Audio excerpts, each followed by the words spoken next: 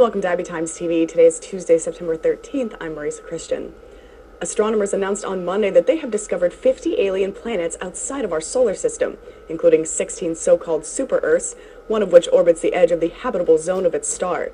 The latest discovery is the largest number of such planets ever announced at one time. A super-Earth is an extrasolar planet with a mass higher than Earth, but substantially below the mass of the solar system's gas giants.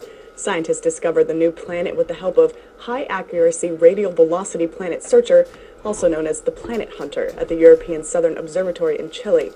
The planet in question, named HD 85512b, is 3.6 times the mass of the Earth and has caught the attention of astrophysicists for having the potential to support life as it orbits a star about 36 light-years from Earth in the constellation Vela.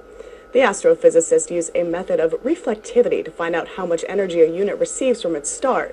The more the star reflected, the more likely the planet is of having a cloudy atmosphere, which leads to the possibility that the planet might have water on its surface.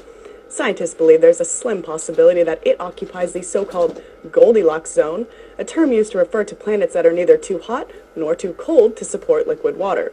This is the second planet discovered outside the solar system that could potentially support terrestrial life.